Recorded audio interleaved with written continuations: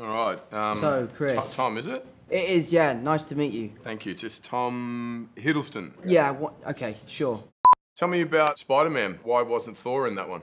Oh, because, you know, it was really for, like, the front-running Avengers in this movie. You know, it's all about kind of who's going to step up and take RDJ's spot. Which is why I asked, where was Thor? That's why. The last time I saw you, you were a little bit portly. Yeah. How have you, I mean...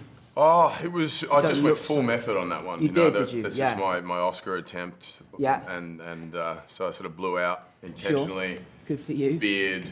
The beard was real.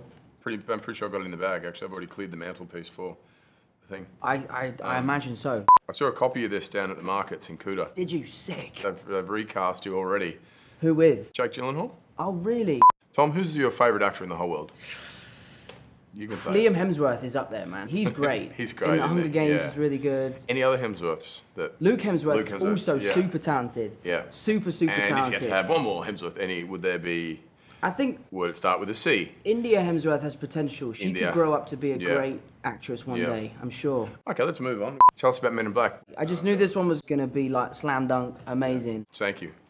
Everyone who's seen it has said it's their favourite film in the history of cinema. They have they? Who's seen it? The smartest group of people in the world. We assembled them. Avengers assembled. Kind of like Avengers, but critically. Sick. And they went and watched it and said, best movie all the time. Why about this film? It's only super exciting and it's adventurous and the action's way bigger and it's just like the continuation of the biggest cinematic moment in history. Terrific. Amazing. Thanks, mate. Love you. Lots of love, mate. Thanks, Tom. See you soon.